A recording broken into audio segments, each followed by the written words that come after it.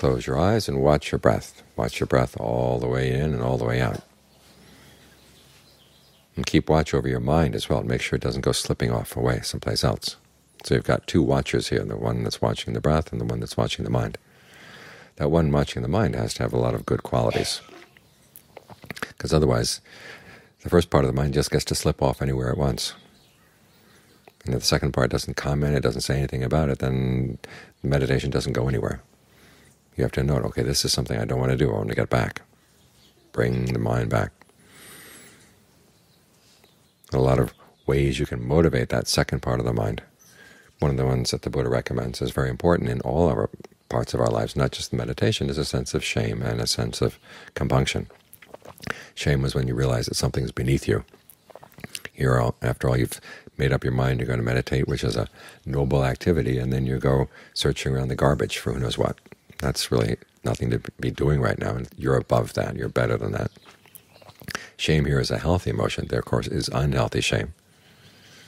Healthy shame, though, is having a sense of pride. Healthy pride. Pride in doing your best. Being always willing to learn. And then here you are not willing to learn, you're off doing something else. That's something to be ashamed of. So you use that shame to help you keep your mind in line. And this applies to all sorts of aspects of life. The same with compunction. Compunction is a realization, if I do this, there's going to be bad results down the line. And so you convince yourself not to do it. You're not apathetic. You don't say, well, I'll take care of that down the line. I'll take what I want right now. That's not a good attitude.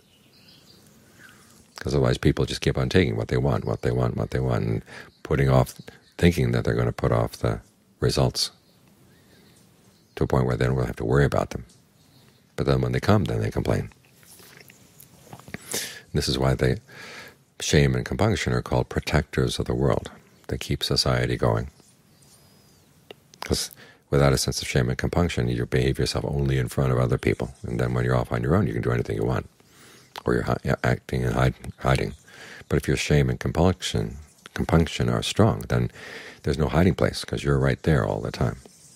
And as the Buddha said, these are treasures, because these are the things that do you a lot of good in the sense that they protect you from doing things that you're later going to regret. You hear stories about people who, during the war, did bad things, or in the course of their business, or in the course of their career in government, did bad things, and they really regret it.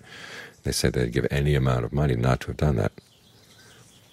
But you don't have to give that amount of money, just don't do it to begin with.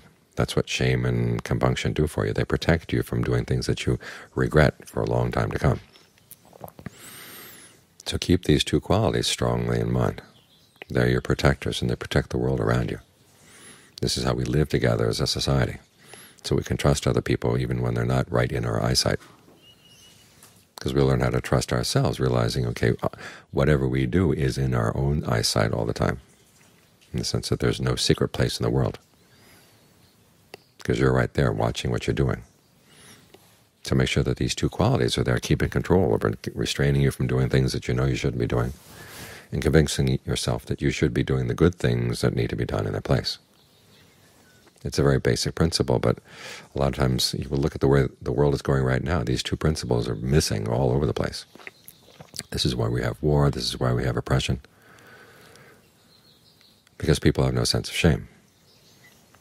And you can't wait for them to have a sense of shame. You have to start with your own sense of shame.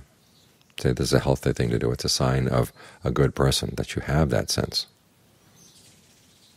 And at the very least, that keeps your own actions protected. That way you're giving your own actions as a gift to the world. And it's a gift to yourselves as well.